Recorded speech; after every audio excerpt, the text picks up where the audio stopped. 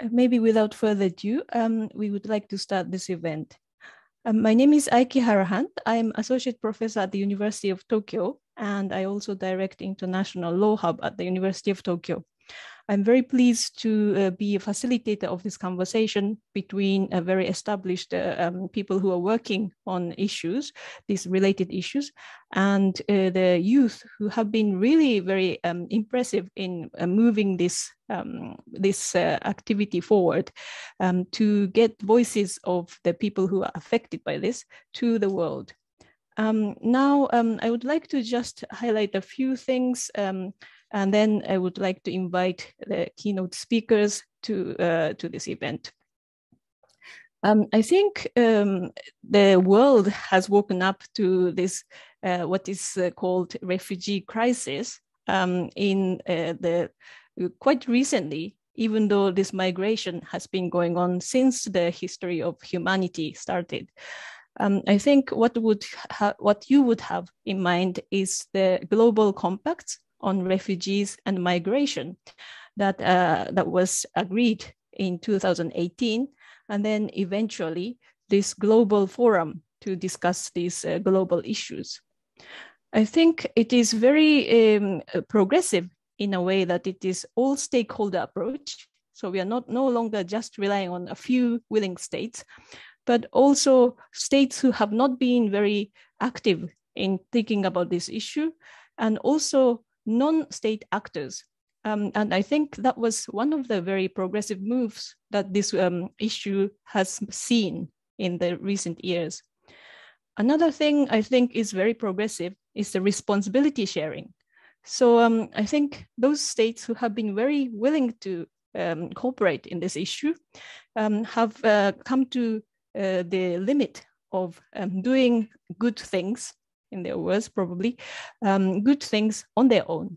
So now we are thinking about responsibility sharing. I think it's one very big progress that it has been acknowledged. I think this will mean that we can no longer be silent bystanders on this issue, including us in the academia or us in Japan. So in this occasion, I'm very, very happy to see that these conversations are happening in a contemporary world and contemporary way. I think one issue that I would like to add to this forum before inviting the keynote speakers is that the thinking about refugees is a little bit old. And I say this with a little a bit of a danger that would probably, thinking about this word refugees. I have a lot of discussions and a lot of students researching on these issues for a long time. But it seems that refugees are talked about in many different ways. One context is anybody who is escaping from something in a home country. Another context is those people who are seeking protection in another country. Another category seems to be migrants in general. And I think it is probably quite conservative to think about refugees in a sense that is defined in the Refugee Convention. Nowadays, I think it is probably more appropriate think about those people who need protection and cannot go back to their country or cannot even go out of the border of Japan or in any other hosting country as forced migrants. Forced migrants have a lot of different legal categories, legal status, or different reasons for them to be in another country. But what is common is that they have risk and they need protection.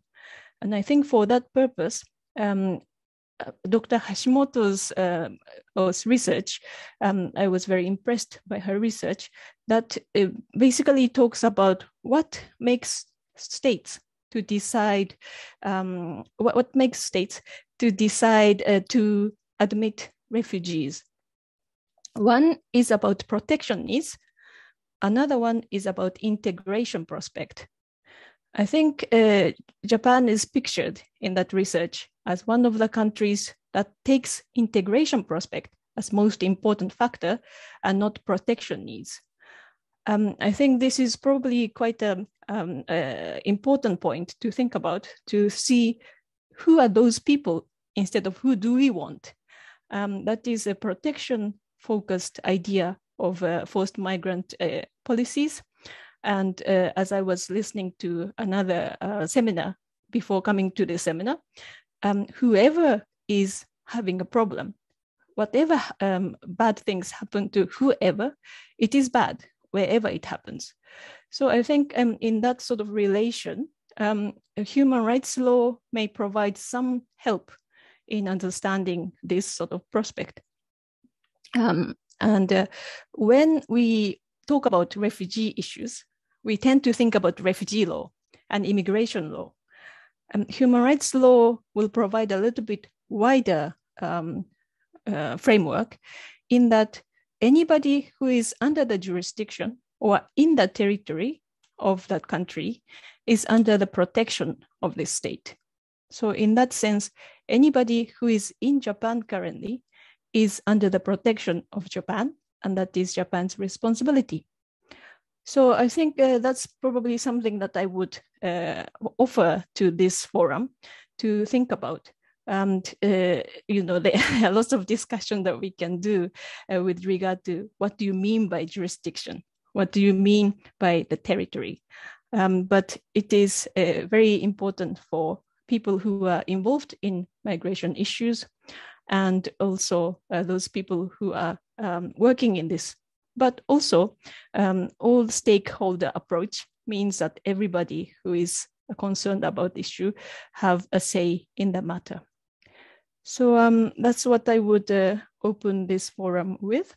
And maybe without further ado, if I could introduce the keynote speakers and invite the first keynote speaker. The first keynote speaker we have is Professor Saburo Takizawa. He's been working on this issue for a long time, over 20 years, I believe. And he's a professor emeritus of Toyo Eiwa University, and he's former UNHCR representative of Japan. So without further ado, please, Takizawa sensei.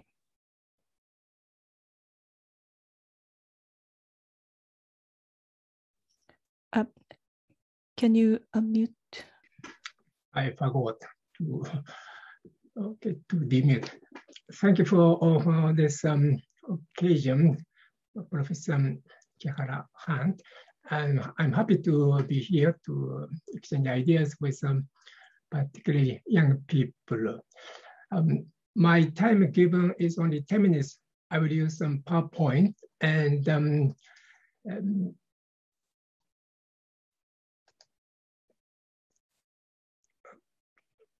okay.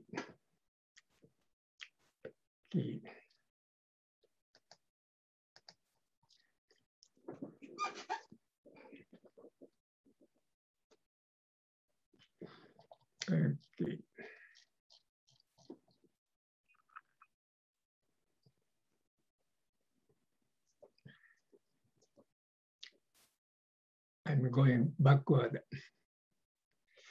Okay, Japan's refugee policy, past, present, and future.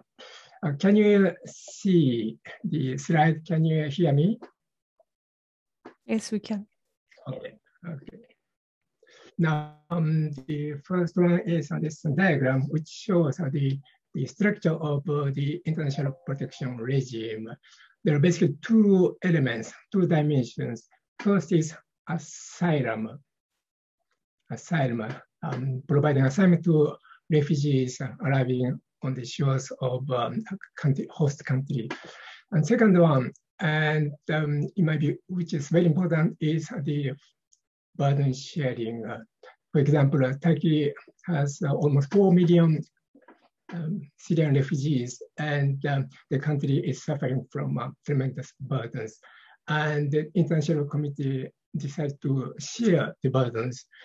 People may call it responsibility sharing, but I call it burden sharing. We have to have both in mind. Asylum and burden sharing are two important key components of the international protection regime. And with that in mind, let's look at the profile of Japan's refugee policy. There are two dimensions, asylum and burden sharing, which is also broken into resettlement and financial contributions.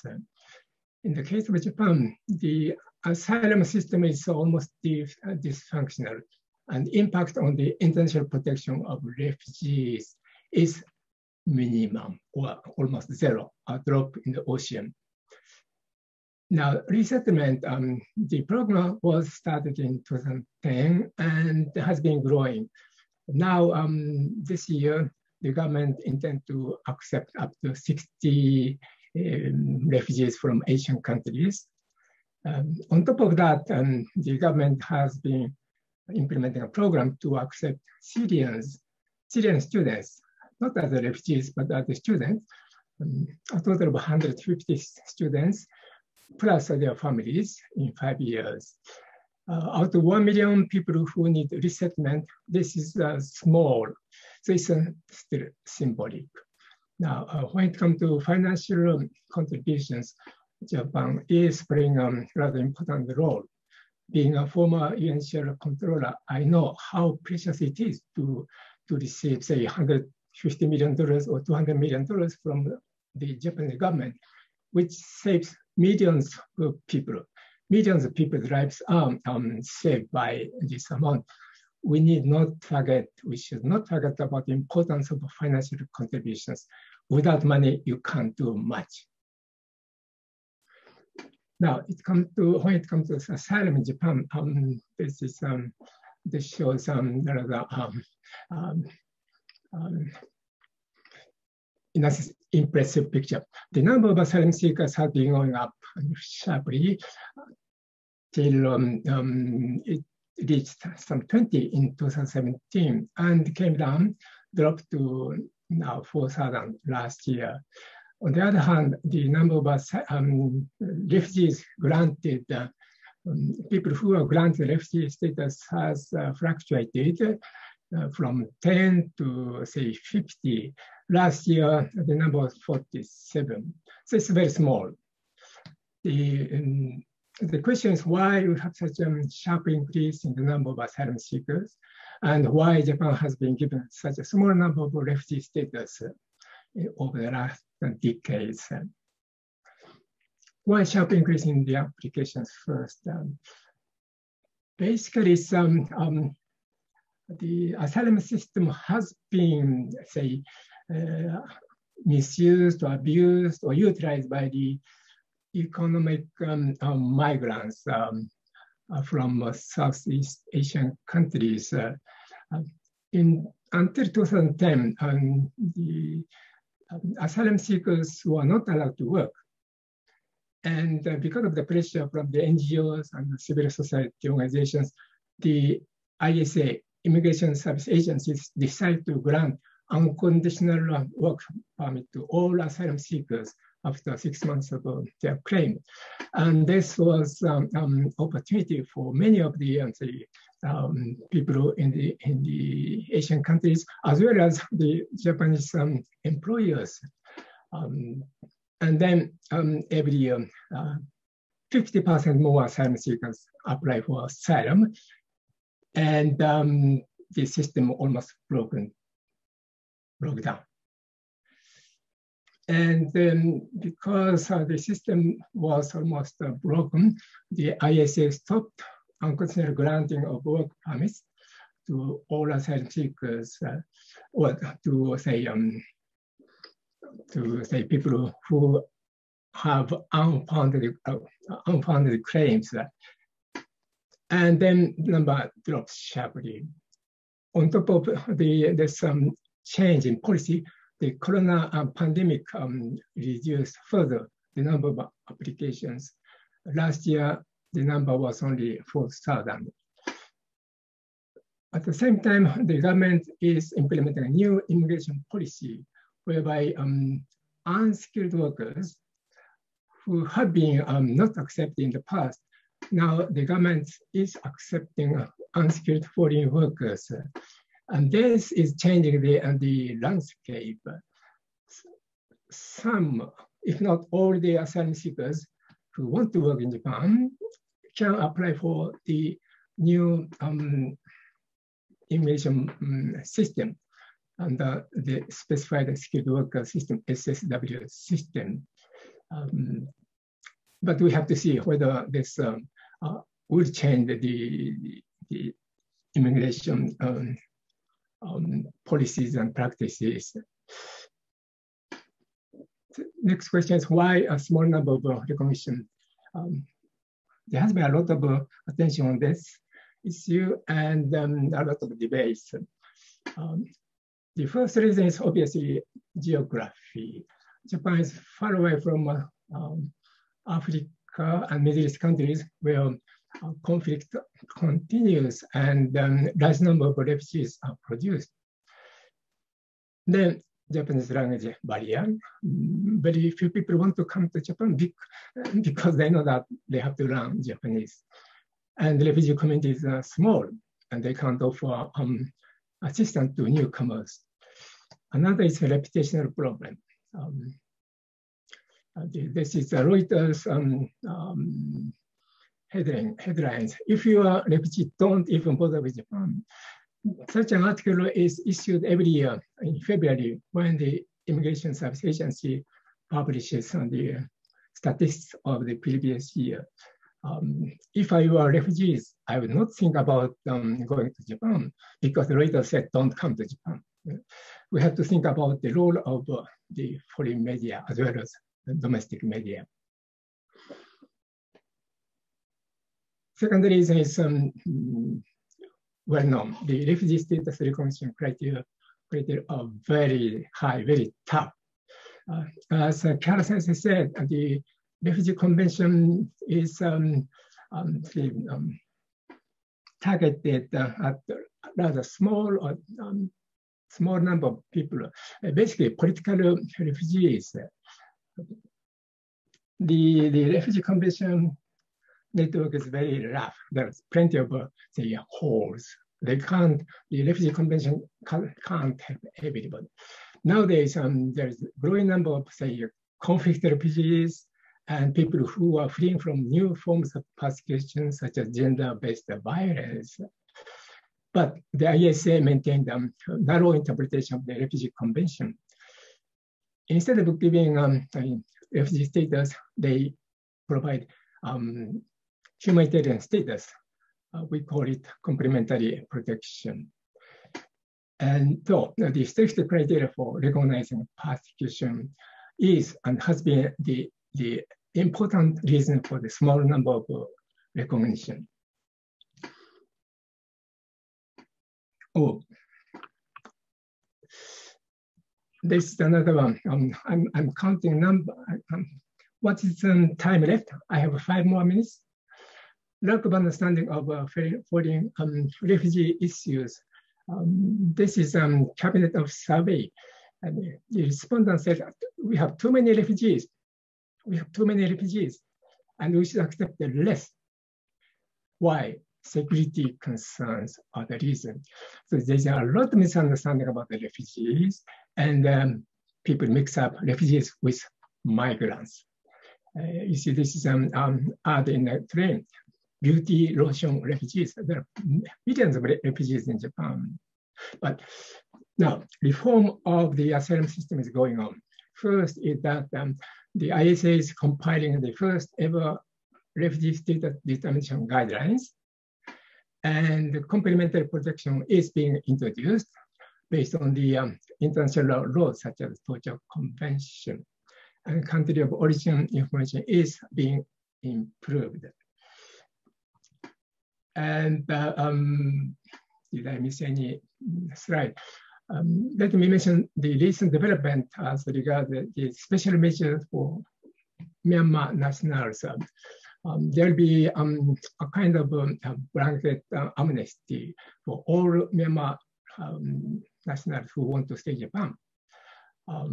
The 3,000 refugee applications will be processed very quickly, and people who are not granted refugee status will be allowed to stay and work in Japan. And you may know, that this famous player, Pierre Liang Aung, the government had already mentioned that he would be approved as a refugee, which is very unusual in Japan. And ISA Commissioner Sasaki said, we shall overhaul the detention policy, which also affects the asylum system. Burden sharing, which is very important, resettlement program has been expanded and will be expanded further. This new initiative, scholarship, accepting refugees as students, not necessarily as refugees, has been going on for some time. Although the number is still limited, probably a total of 500, is a significant development. And here, civil society organizations have been involved. Financial contributions, which is very important, I have to stress, it's very important. And Japan has been playing an important role in this. It's not only the government, the private sector. For example, the Japan for UNHCR, UNHCR Kyokai, collected $53 million last year from 200,000 individuals and donated 40 million, no, this is 50 some million dollars to UNHCR and other NGOs like World Vision and Médecins Sans Frontières are also collecting money. So probably the total amount of money raised for refugees in Japan last year would be $100 million, with which millions of people will be assisted and helped. So, Japan's comparative advantage is its financial contributions as a form of burden sharing or responsibility sharing, helping millions of displaced people. Conclusion, Japan's asylum system is being improved, and Japan's burden sharing or responsibility sharing is expanding and diversifying. The last word, the role of the youth. You have to promote understanding of the refugee issues in Japan. There are so many ignorance, there has been so many misunderstandings about the refugees and migrants. Second is that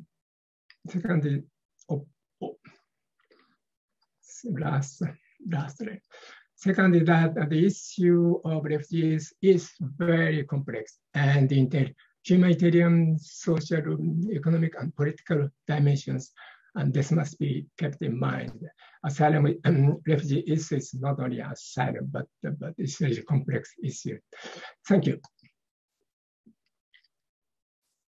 Thank you very much, Professor Takizawa, for a very informative presentation. Now I'm very happy to invite Ms. Khadiza Begum, a graduate student at School of Asia Pacific Studies at Waseda University. I'm very happy to see you after all that I'm hearing about you. So please, you have the floor. 皆さん、こんにちは。カディザ・ベゴムと申します。本日、皆さんとお話しする機会をいただき、誠にありがとうございます。今日は私のバックグラウンドや難民として私の、日本での生活のあらゆるところを、皆さんに、お話ししたいと思います。今から少しパワーポイントを用意しましたので、シェアします。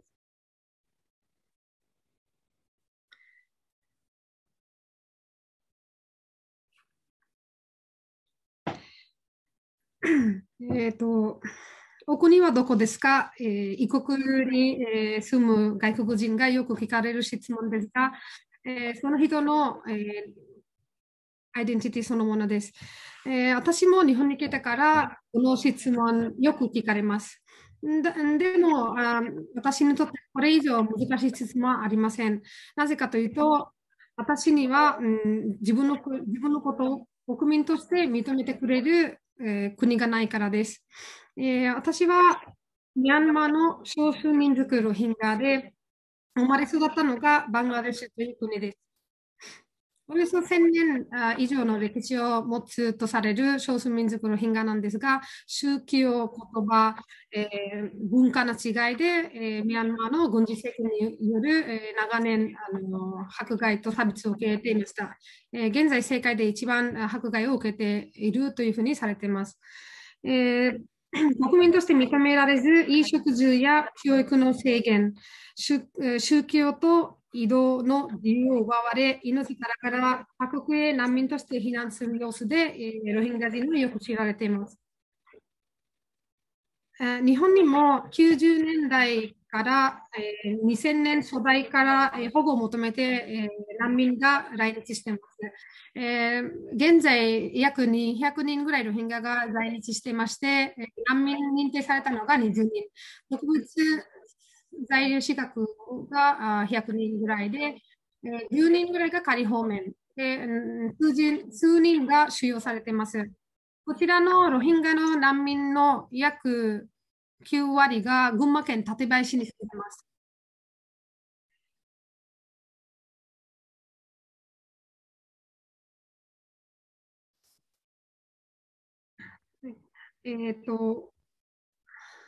はい、私の場合なんですが、少数民族ロヒンギャの医師であった父が、政治活動を理由に身に危険を感じ、バングラデシュに避難しました。私の生まれはその後でしたが、バングラデシュは私にとって全く安全な国でもありませんでした。バングラデシュでは、子どもたちが教育を受けられず、難民キャンプに住まなければいけないです。難民キャンプに、住むことになると、子どもの将来が、台無しになる、そういう恐れをした父は、ロヒンギャであることを隠し、バングラデシュ人になりすまして、バングラデシュに住むことを選びました。バングラデシュでは、ロヒンギャであることを正体がばれてしまうといつでもミャンマーに送還されてしまうという恐れがあったので、危機感をずっと感じながらなんとかバングラデシュの高校を卒業することができました。その後、医学部を、進学することを目指していましたが、バングラデシュでは、それがすごく難しく、ロヒンギャであることをばれてしまうと、危険であること危険なので、進学を断念しました。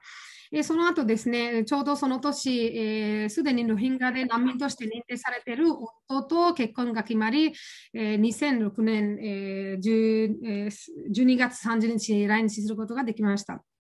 これがバングラデシュの難民キャンプの様子で、難民キャンプの子どもたちの様子です。これが私、来日した初日の写真です。日本に来て自分は国籍どこですかって、よく聞かれますが、ちゃんと答えられない私には、ステータスオフィス難民というアイデンティティがあります。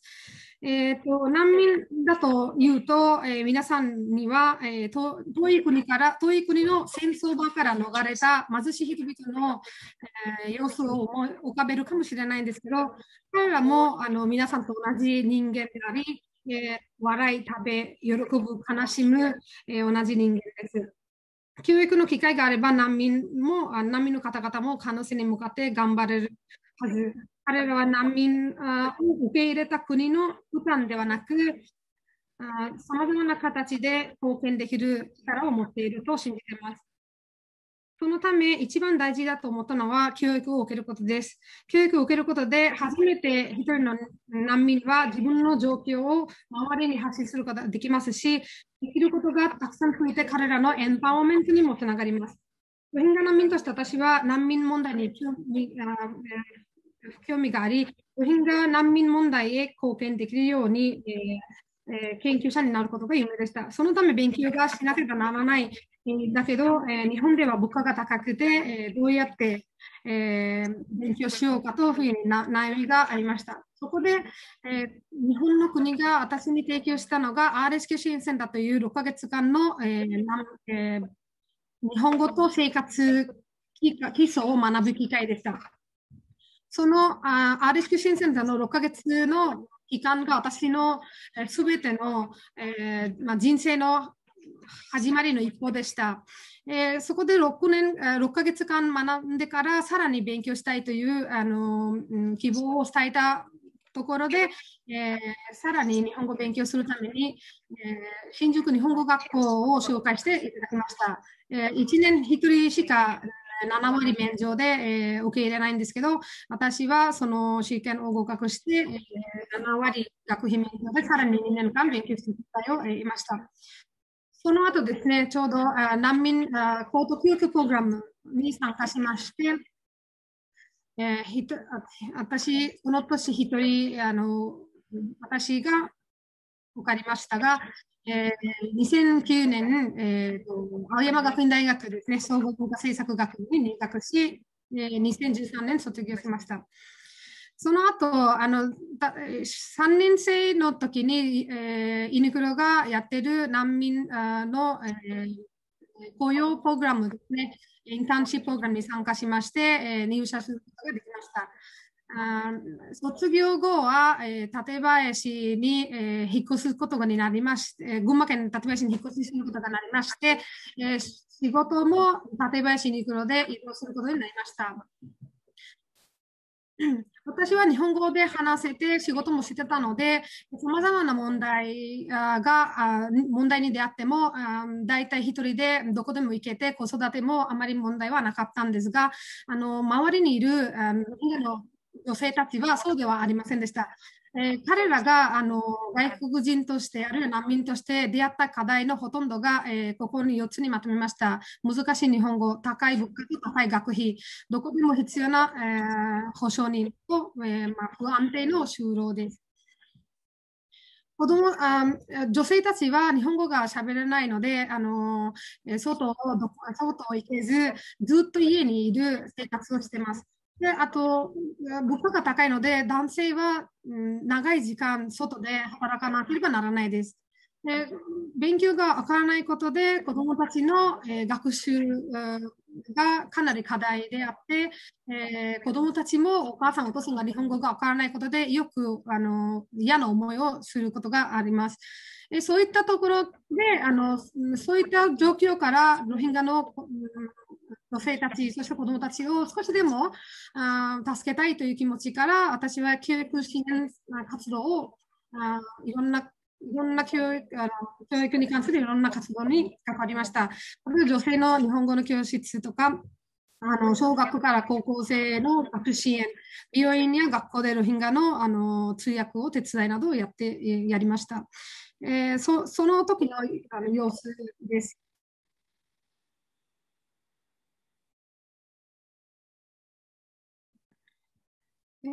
そして、もう一つやったのが、館林の、公民館とかでですね、交流場として公民館を利用しました。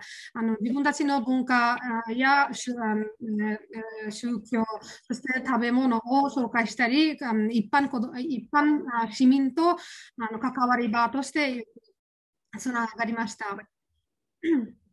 ロヒンギャ問題は世界問題に結びついているので、これらの問題どうやって解決するか、どうやってその問題整理するかなどをさらに学ぶために今回は大学入学することを決めました。今回も、RSQ 支援センター難民行動教育プログラムに参加しまして、早稲田大学院アジア太平洋研究科ですね、2004月から入学しました。まず世界的な視野を持ち、日本を含むアジアでのロヒンギャの難民問題に貢献できるように、ロヒンギャ難民が多く存在する、東南アジア、南アジアなどの歴史、政治、経済、産業、経営、文化などを学びたいと思っています。ロヒンギャ難民であっても、私たちは、皆さんと同じように可能性を持っていて、夢があって、国や人々のためになる力があると私は信じています。そのために周りの支援そして国のサポートがすごく必要です。現在、日本ではいろんなサポートがあるんですけど、ただまだまだそれがすごく足りない。もちろんね、RCQ センターみたいな6ヶ月間の素晴らしい機会がありますけど、でもさらに大学とかいい仕事を見つけるためにその機会がすごく足りないですし、大学とか行ける機会もすごく少ないと思います。また、難民を積極的に雇用してくれる会社もすごく少ないので、そういったサポートをもっともっと増やさないといけないです。で、私の子供2人と家族4人で、日本で頑張っていきたいと思いますし、これから難民のイメージが悪いというところから、良くするため、日々頑張っていろんなことを挑戦していきたいと思います。時間ちょっと超えてしまいましたが、ご清聴ありがとうございます。Thank you very much, Khadiza-san, for a life story, really. So in these keynote speeches, we've heard from Professor Takizawa, who highlighted recent policy developments and the reasons for small number of refugees being granted refugee status in Japan, and one of them being persecution is very difficult to prove. However, he highlighted that there are other sort of alternative pathways where people are granted status to stay in Japan under humanitarian status, students, and other means. Khadiza-san gave us life story as a member of Rohingya community and your family's story from Myanmar, Bangladesh, and in Japan. And I think we should take her message that refugees are people who have full potential, dreams, and power. So thank you very much for this powerful statement. And now, before introducing the young leaders, I would just like to remind the audience, if you have questions, please do send us through chat, and we can take it at the end in the Q&A session. Okay, now I would like to introduce our youth leaders who will give us statements. I will introduce one by one. So we have 3 youth leaders who are willing to give statements. And the first one is from Students Think Aloud for Refugees, STARS, Kojina Tsumugi-san, who is a co-representative of STARS. So please, Kojina-san, you have the floor.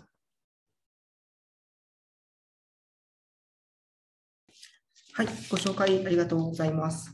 画面共有の方させていただきます。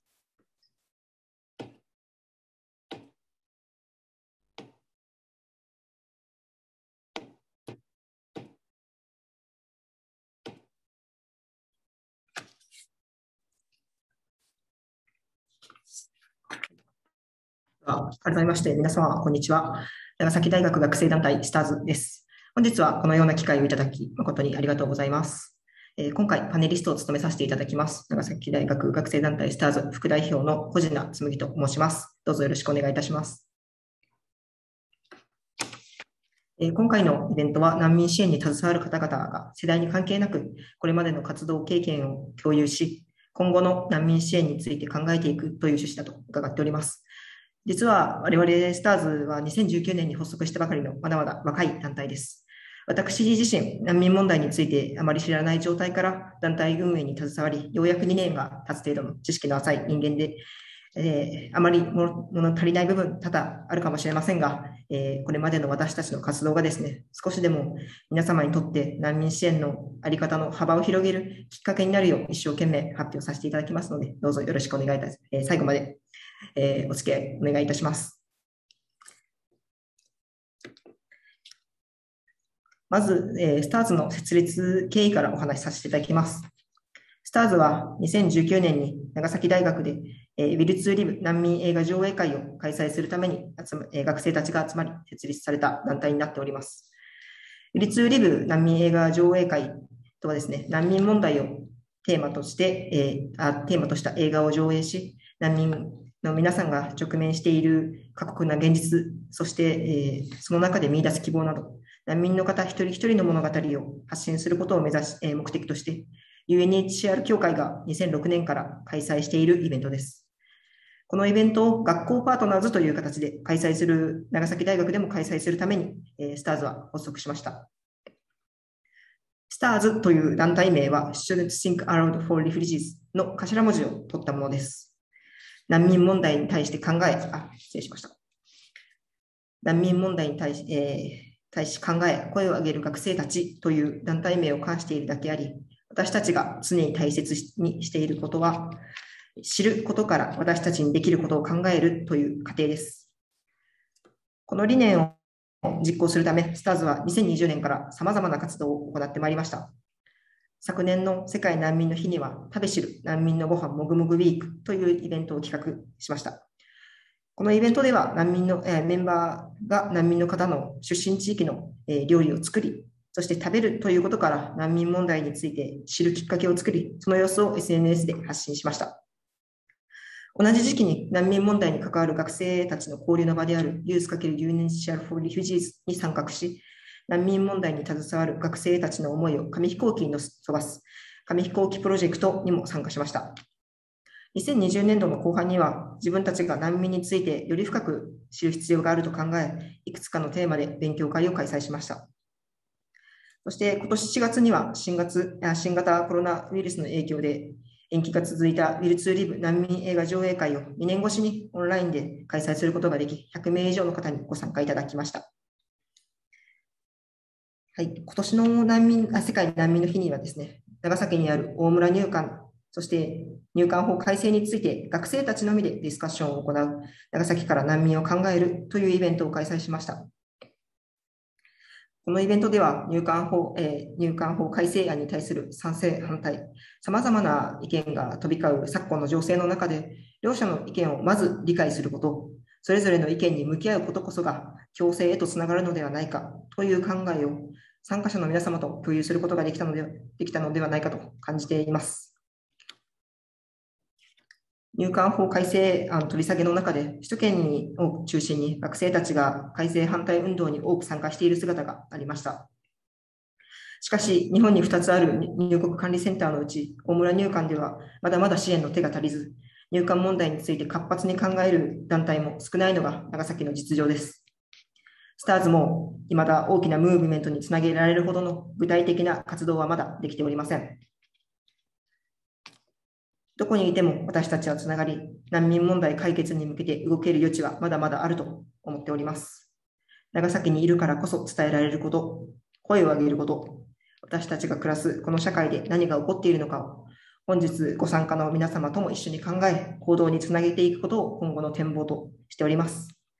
STARS はですね、SNS アカウントを通じて、これまでの活動内容、今後の活動について、より発信し、より深くSTARS の活動についてご理解いただけると思いますので、もしよろしければアクセスしてみてください。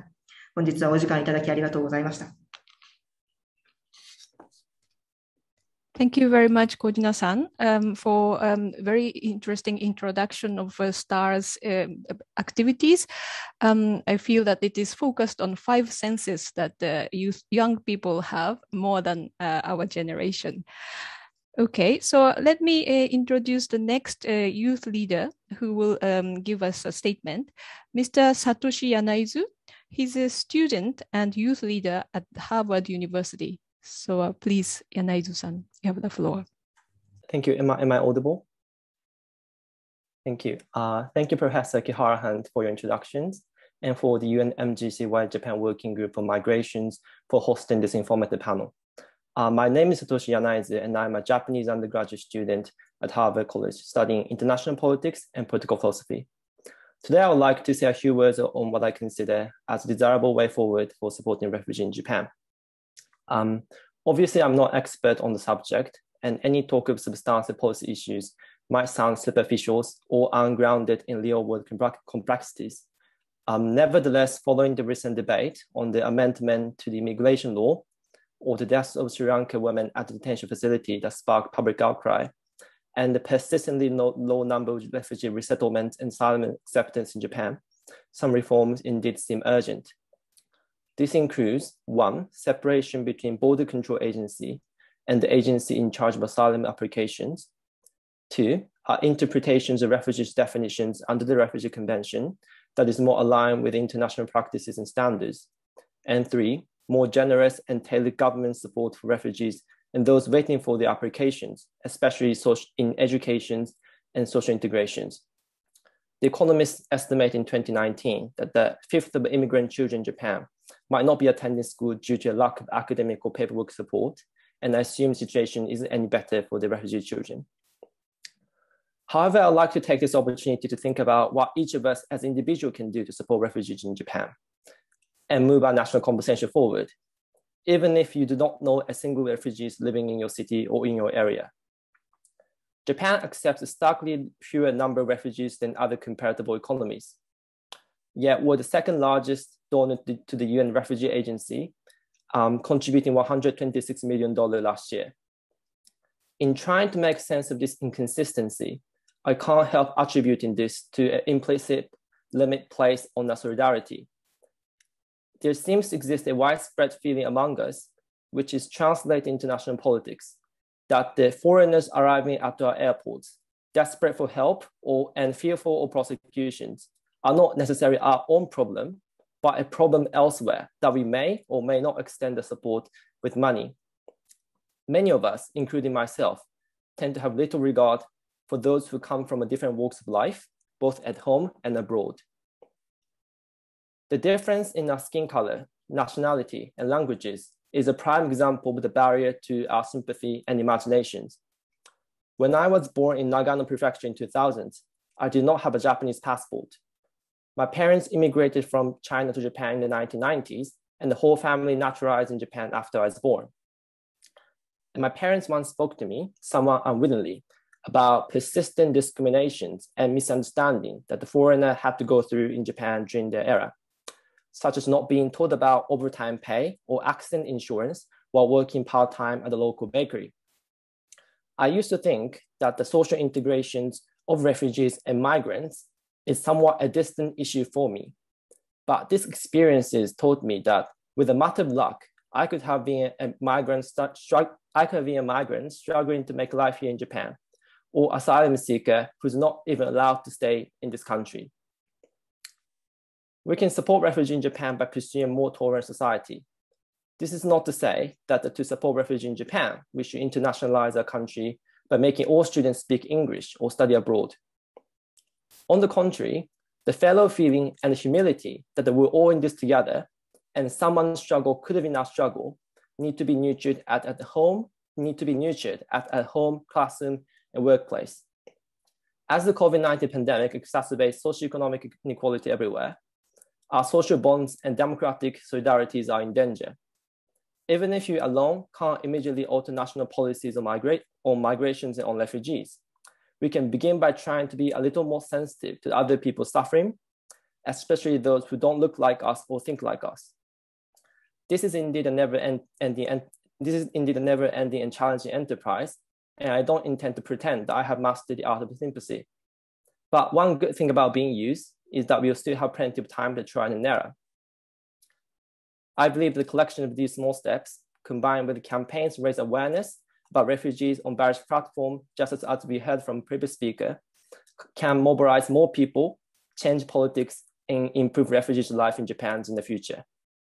Thank you so much for giving me this opportunity.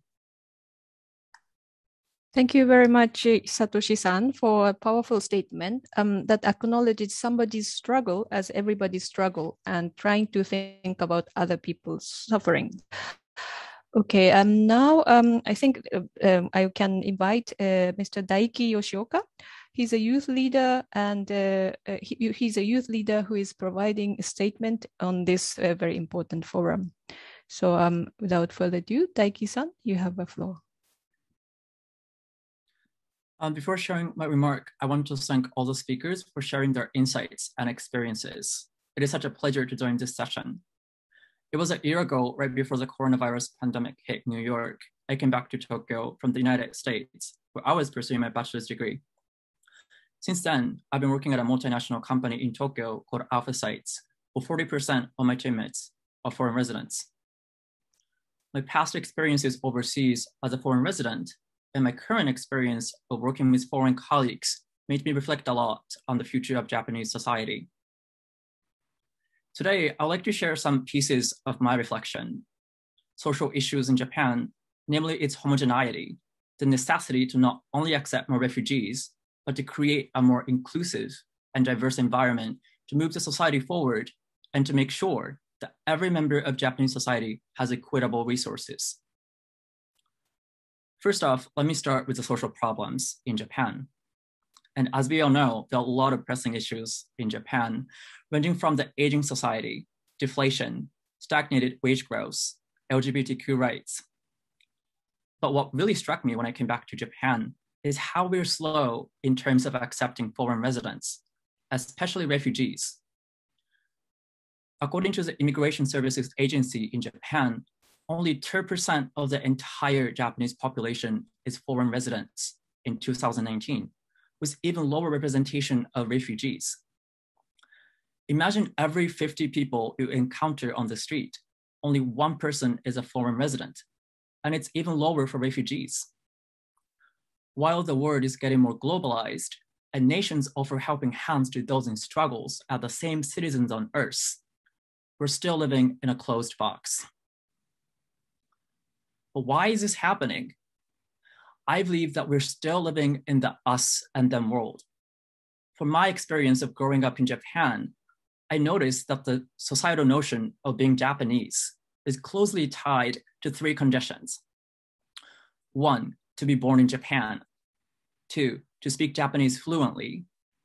And 3, to look like Japanese. We still think of foreign residents as outsiders, as the word gaijin illustrates. There are plenty of examples. While getting close to friends from overseas, I learned horrific episodes. Getting denied to join the gym, legal documents are all in Japanese, being stopped by the police officers for no reason. Especially for refugees, who are more vulnerable, this kind of treatment and mistrust might evoke trauma and fear. Moreover, it adds high cost for refugees for escaping from severe challenges in their home country and wish to build a new life in Japan as people who have been granted a second chance.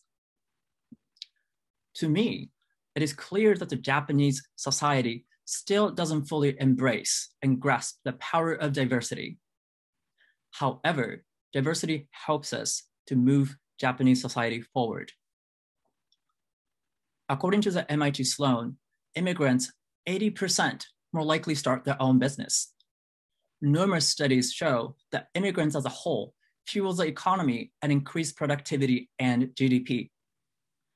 Even from my own experience at the workplace, I've seen more creative solutions as people from different cultural backgrounds chip in their thoughts and ideas. Beyond the economic merits, we should shed the traditional thinking of us and them.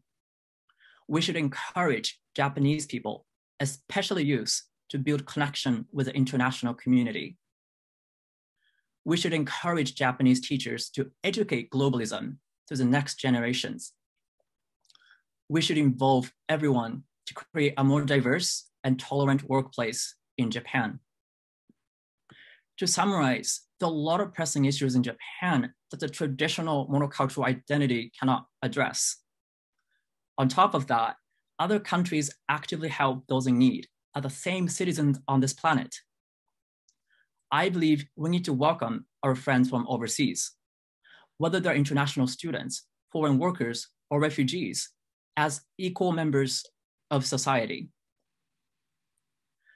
As one youth living in the Japanese society, I believe we need to discard traditional thinking and to create a more diverse and inclusive environment here in Japan and to progress humanity together.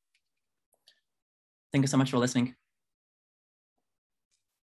Thank you very much, Daiki-san, for highlighting problems that are rooted in the traditional monocultural idea of Japanese and the need for imagining what it is like for non-Japanese in a traditional way. Okay, now we have a Q&A for a few minutes, and I would like to take Hinako-san's question that is posted on chat. So with all society approach, political will seems to be a barrier to having a real functioning all stakeholder approach.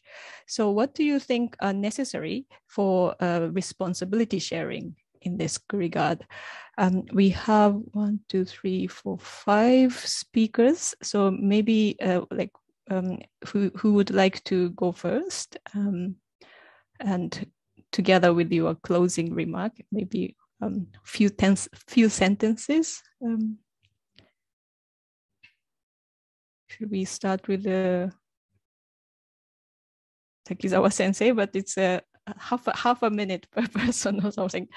But would you like to start? Minutes to answer this difficult question. It's problem of who should provide international good, global public goods, and there's no international agreement on this. And the refugee issues is in fact suffering from the lack of agreement on the responsibility to global public good sharing mechanism.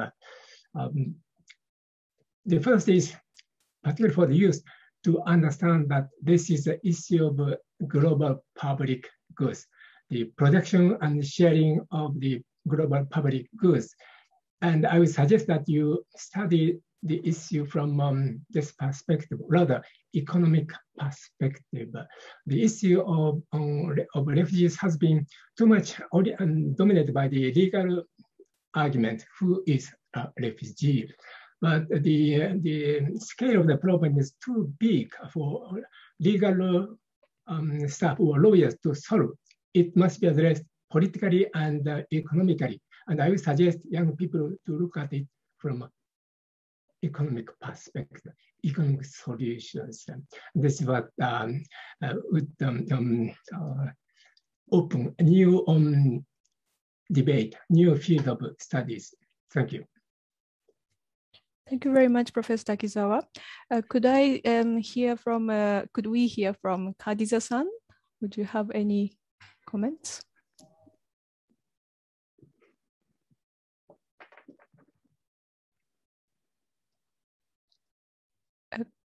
Khadiza-san, would you like to go next?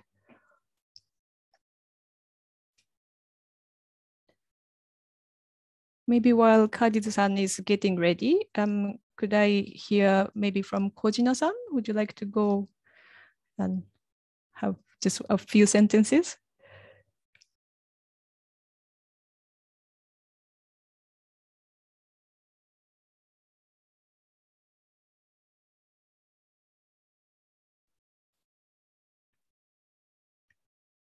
Okay, maybe there is a problem.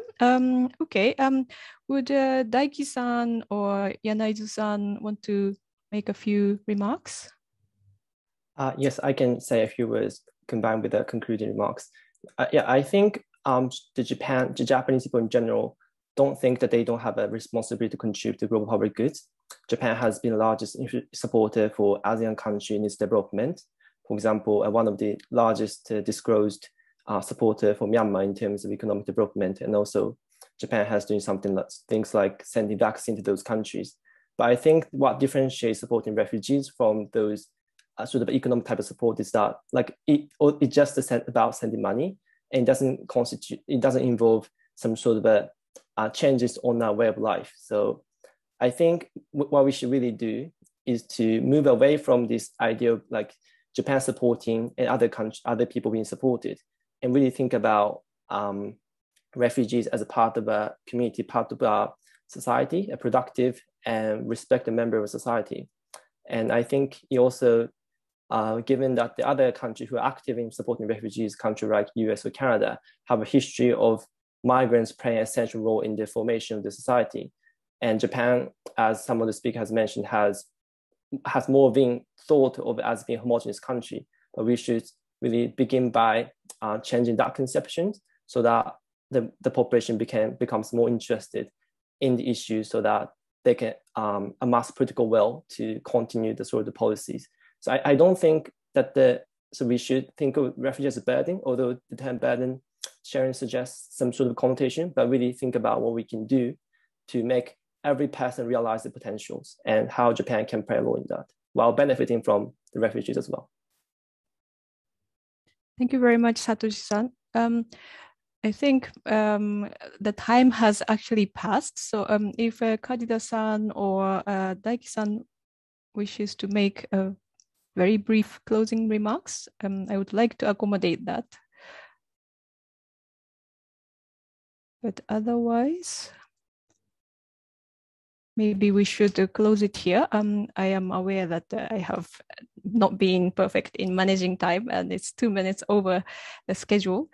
But yeah, thank you very much for this very interesting conversation. It is really significant that this United Nations Major Group for Children and Youth facilitate these kind of conversations across generations, across countries, and I think the messages were heard from many different perspectives.